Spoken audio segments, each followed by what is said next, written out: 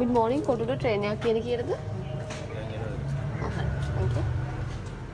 The Colombo-bound train from Polgahavala was already packed like cans of sardines when it reached one of the busiest train stations on the coastal route this morning. As the train reached the platform, commuters rushed to the doors, trying to creep inside the already packed compartments to make their way to Colombo for school and for work. The train on its journey to Colombo passed many other stations, and some passengers waiting to board the train simply had to look on as the packed train passed with no room for more passengers. For many, this has been the case for decades, and more additional compartments has been limited to a dream.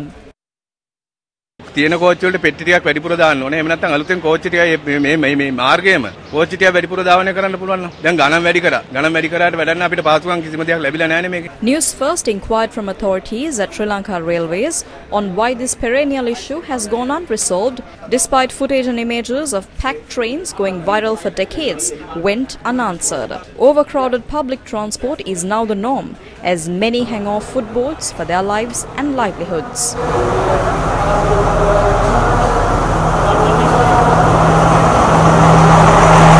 This is the Port Railway Station, Colombo.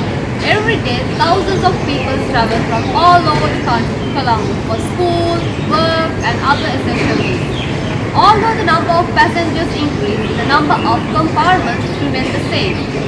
Tina Marian, Newsfirst, Colombo.